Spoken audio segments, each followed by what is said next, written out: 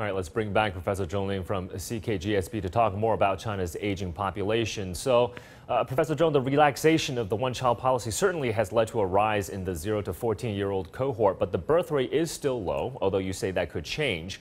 The increase in the cost of living from urbanization and a whole host of other factors could lead to a sense of financial insecurity for couples to start a family. So how are policymakers here in China further addressing this issue?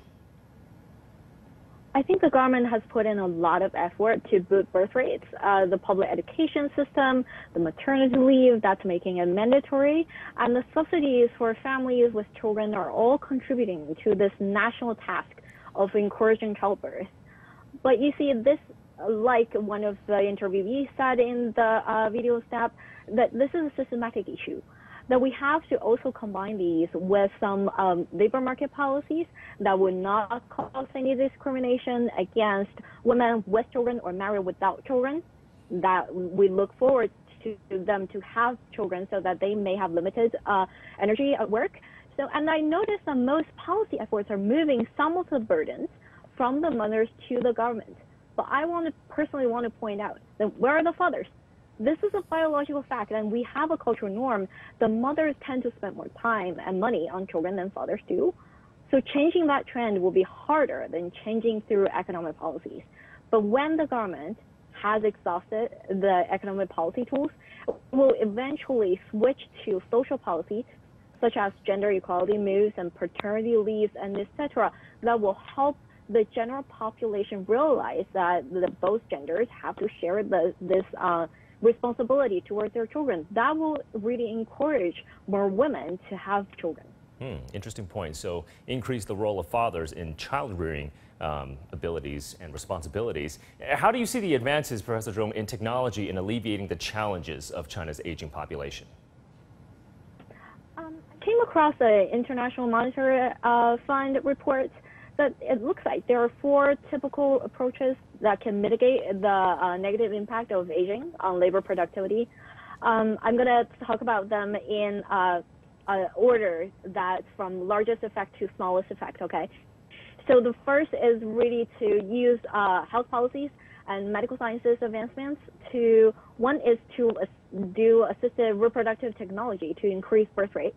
So that's an interesting point. And the other is just health sciences to improve the health status of people in the middle age or in just step into their 60s, so they can actively participate in the labor market. And as long as they are a wage earner, that's really relaxing the financial pressure on the social security system as fewer people solely rely on the pension system. And the second tool is a training for existing labor force. That's also helpful, but I'm not sure if that's really helpful for people who are not familiar with internet or technology, smart technologies. And the fiscal reforms also play a role, such as tax reduction. That's a smaller effect than economists would expect. And it turns out that if you promote research and development in firms, that has some effect, but it's only significant in the public sector, but not in private firms. So yeah, those are the 4 typical policy approaches to alleviate the challenges of China's aging problem. Yeah, but Professor Zhong, something else that China has done is raising the retirement age. And when it comes to labor productivity, are there lessons then perhaps that China can draw on from more developed economies in terms of how to tackle an aging population? So the relaxation of the retirement age has to be accompanied by the expansion of employment opportunity for those people in that age range, right? So I think that's effective, but may need some other compensating policies that would help those people who should have retired but now are kept in the labor force because of the extension of the retirement age.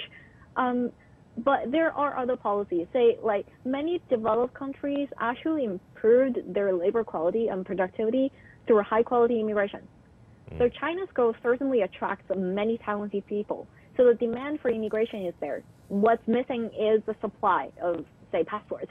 China just needs to relax its policy to embrace these new talents to improve the labor productivity. All right, all fantastic points. And like you say, it's not just about one policy, it's many policies working together to address China's low birth rate. and aging population challenges. Many thanks for your thoughts on all of this, Professor Cheung Ling from CKGSB.